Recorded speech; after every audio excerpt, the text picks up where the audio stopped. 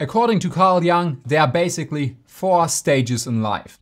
And only in 2 of these stages do we actually experience problems, the difficulties. The 4 stages are firstly our early childhood experiences, our early childhood life. Secondly, we have everything ranging from puberty to your mid-40s to 50s. Then we have the 3rd stage, which goes from the 40s to 50s down to until you become a really elderly person. And the last stage, well, that's your elderly state. And according to Carl Jung, only in the middle 2 stages do we experience problems. We might experience different problems in these 2 stages, but these are the main stages in which we experience these problems.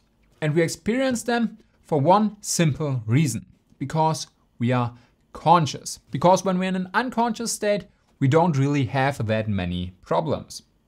And by unconscious, I'm not meaning that you're laying on the floor completely drunk, completely wasted, not realizing what the hell is going on around you. But before we get into all of this, what's going on, powerful people? My name is Benjamin and I welcome you to today's video. If you're new to the channel, consider hitting the subscribe button so you're not missing out on any future videos. Also, if you're just diving into this video and this is your first video on Carl Jung, then you might want to check out some of my previous videos on Carl Jung where I actually explain what the unconscious really is, because we don't have the time to dive into this in that video right here.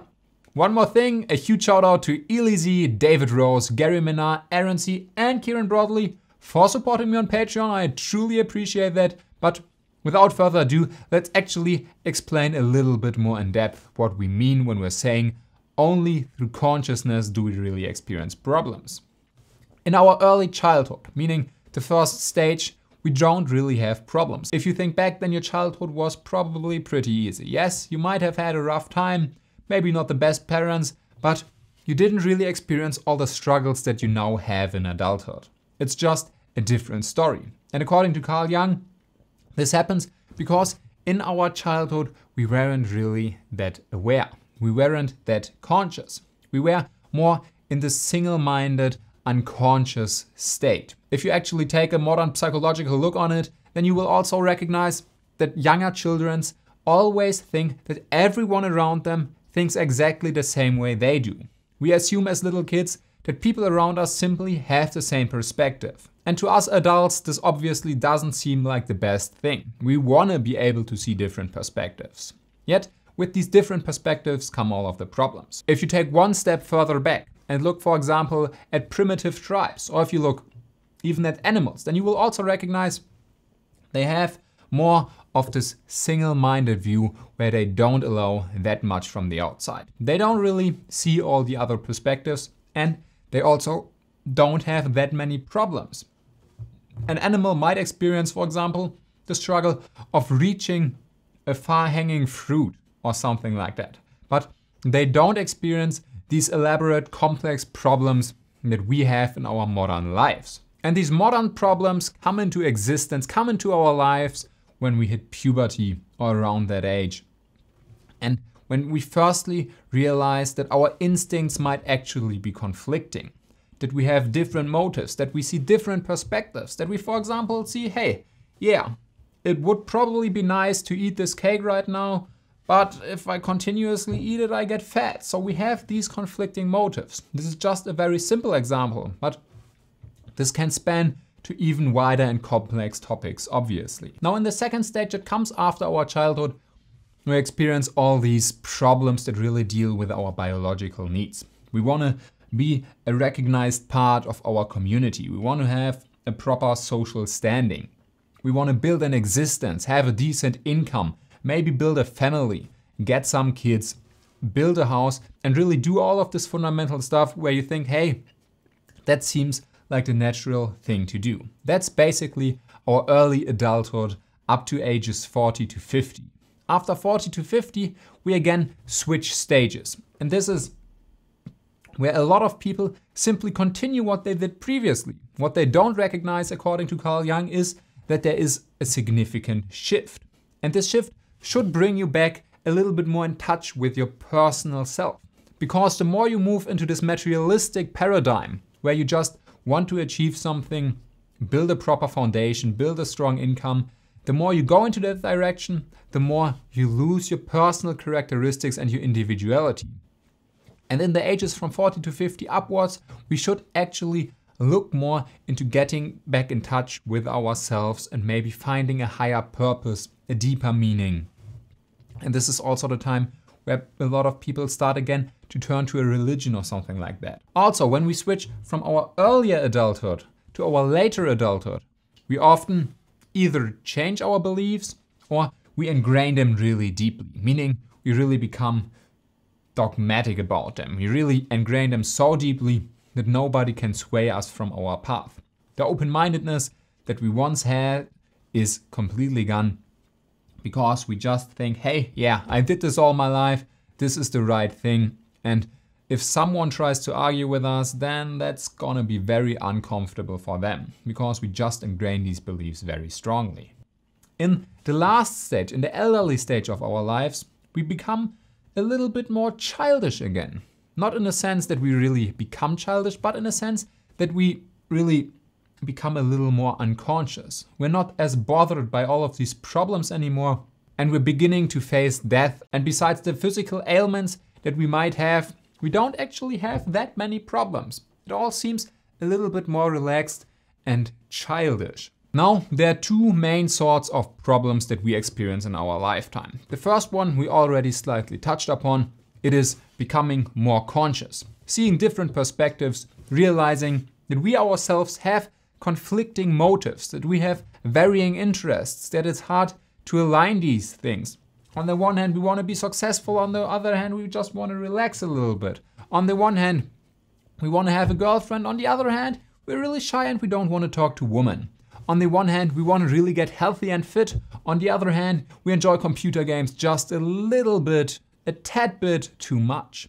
All of these conflicting motives really lead to a lot of problems that we experience. And the more aware and conscious you are, the more obnoxious these problems become. At a very base level, you probably don't think that much about the environment, but at some point you might be facing a situation where you on the one hand want to save the environment, you want to do the right thing. On the other hand, buying the environmentally non-friendly product might be so much cheaper and better for your finances, which you really try to balance as well. And then there's the third alternative of a product that breaks your bank and that also breaks the environment, but it just looks so good and I think it might get you a lot of recognition. So you really have to face these situations and it becomes more complicated, especially in social endeavors. This can be excruciatingly complicated because there are just so many aspects that play into social contexts, into social situations. Now, from what I've read, I didn't really get that Carl Jung actually proposed a proper solution to this problem. I think he was more on the side of, hey, if you really know about it and if you realize that this is a thing, then that will probably already help. But I want to have a more practical approach to this. And if you think about it, if being conscious about certain things creates problems for you, then you have a very simple solution. And you will probably know it already. And if you don't know it just yet, you will feel like completely like, yeah, that is obvious after I told you. But before I tell you, why don't you hit that like button for me and maybe share the video with a friend, cause I most definitely need the help. So what am I talking about? Simple habits, routines, things that automate your life. Because if you have something on autopilot, you don't have to be conscious about it. You don't have to think about it. If you have the habit of going to the gym, that's simply a no-brainer. It's not that you have an internal conflict anymore because you're just like on autopilot running there like, okay, I have to do this, I'm doing it, okay, it's done. It's not like you have to really get your ass up because it just automatically happens. If we try to make habits or routines out of our problems, then this might help us a lot. If you want to get a girlfriend or get to know a woman, make it a habit to talk to other people. If you want to eat healthier, make it a habit to only shop for healthy foods or to write a grocery shopping list. All of these things help you to automate the things and really push the problems that you have a little bit away. And by pushing them away, we're not trying to suppress them, we're trying to really automize them. Make a routine out of them, and the problem all of a sudden doesn't seem as daunting anymore. But okay, back to what Carl Jung said. And according to Carl Jung, there's a second major type of problems that we experience. And these are the problems that happen when we move from one stage to the next and to the next and to the next. Because in this transitioning period, we often feel the urge to take with us what we had before. If we go from the childish stage to our early adulthood, then we really just want to keep ourselves as we are. We maintain our childish egoism. We really still want to indulge in playing all the time. We really just want to eat the delicious foods, and we really don't want to take that much responsibility. Yet you will quickly realize that not adapting to the new circumstance, to the new stage that you're in, is probably gonna yield pretty bad results. You really have to adapt. The old things that you were following simply don't serve you in the current stage. You need to always keep that in mind. And this is quite complicated. If you've watched my video on building habits, where I made the rubber band metaphor, then you will also know that your system, that your body, that your internal self always tries to get back to the state where it previously was. If you followed a certain lifestyle for 10 years and you try to break out of it, then it will be difficult, because your body and your brain, they will always be like, no, come on, let's go back to the previous lifestyle. That obviously also worked. Why do we need to change stuff? And this change is painful, but it is necessary, because if you don't adapt it, then you will face even more problems in the stage that you're in right now. Secondly, which we already mentioned as well, is that if you go from your early adulthood to your late adulthood, that you need to change things up. You can't just constantly strive for the social recognition, for building a family, for getting a better income, because that simply doesn't serve you in the later stages of your life.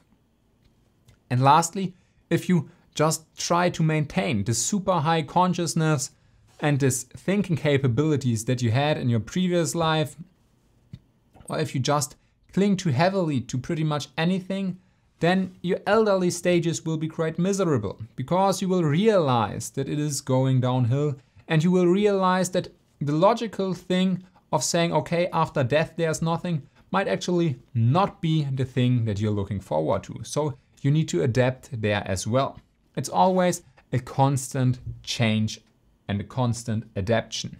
What Carl Jung also said is that we have these major goals that we really want to achieve, but the goal shouldn't be to actually achieve them. The goal should be to constantly work on them. Because let's face it, a lot of goals we simply will never achieve. And constantly working on these goals, or simply working on us, might be the best thing that we can do. If you want to work on yourself, then be sure to hit the subscribe button, because I upload a lot of philosophy and self-improvement content that may help you in the future.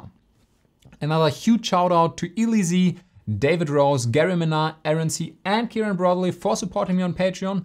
I most definitely appreciate it. I have 2 more videos for you right here that you should watch next if you haven't seen them already. I wish you a wonderful day, and I will be seeing you in the very next video.